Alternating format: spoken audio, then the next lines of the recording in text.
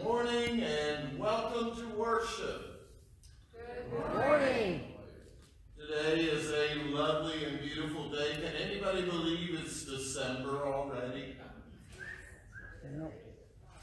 Yeah, wow. The year has just kind of whistled by, hasn't it? Well, we are blessed today.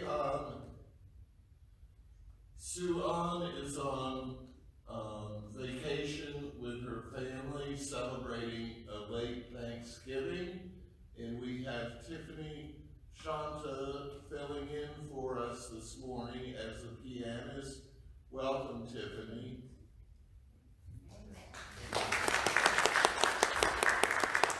And thank you for your beautiful prelude. Announcements this morning. Wasn't it fun to decorate the tree before the service? Next week, we're kind of introducing things throughout Advent and trying to add a little something every week. And next week, immediately following the service, we'd like everybody to go with us to Markham Hall.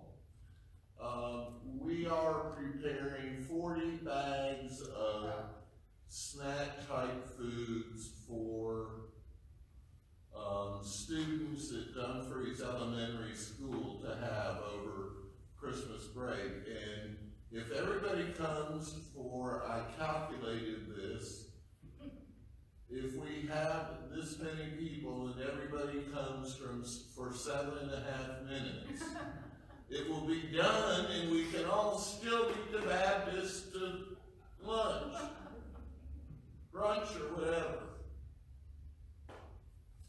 Are there other announcements that you know of, Vanessa?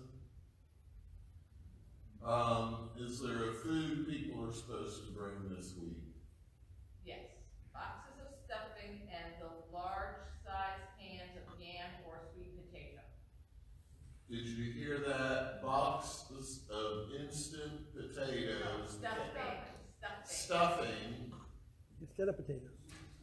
All right, we'll try this again. Stuffing, canned yams. Or sweet potato. Canned yam or canned sweet potato. Or canned sweet potatoes. Roxanne, do you have any announcements? I just want to thank everyone who participated in gift giving for the 4 foster children. Santa delivered them on Friday. They were well received, and we met on Wednesday night, and we, within an hour's time, the group that showed up wrapped approximately 50 to 60 gifts for the children. And I thank the dear Lord every day for the generous people within this church that helps us with our Reaching Young projects. It's beyond belief, and I thank every one of you. Okay. David, do you have any announcements? Just want to remind people that we still have a few more copies of the devotional. If you haven't picked one up yet, and hopefully a lot of you are looking at it online. If you have any problems with that, let me know, and we can get that fixed. And not this Wednesday, but a week from this Wednesday at 4 is book club, the Book of Unknown Americans. I just finished it yesterday. It's a really good book. So if you haven't started it, it's a real short. It's only 200 and some pages. You can knock that out, no time at all. And that's it. I am thoroughly enjoying the book this month, and I have read it in the span of about 3 days. It's a very easy read.